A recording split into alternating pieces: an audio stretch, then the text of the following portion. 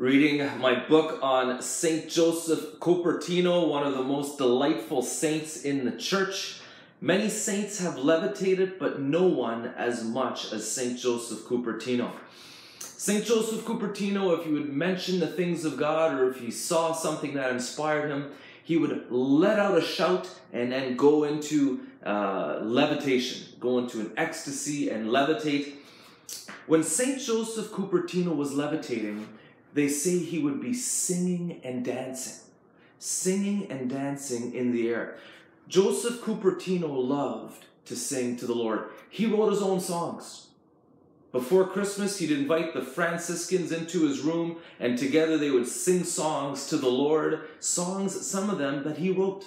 And then eventually he'd typically go into an ecstasy.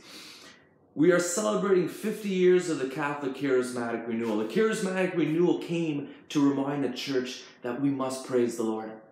We need to sing a joyful song to the Lord. We need to be expressive in our praise. Some people accuse us of being emotional. Brothers and sisters, there's nothing wrong with putting a little bit of emotion, a little bit of heart into praising the Lord. Some people say, I'm more traditional. Let me tell you something. You read the tradition of the church. Our tradition is a tradition of praise.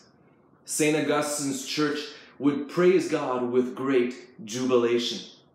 St. Francis of Assisi, he was praising God all the time. He wrote his own songs. St. Teresa of Avila, she'd write her own songs too. They would praise the Lord.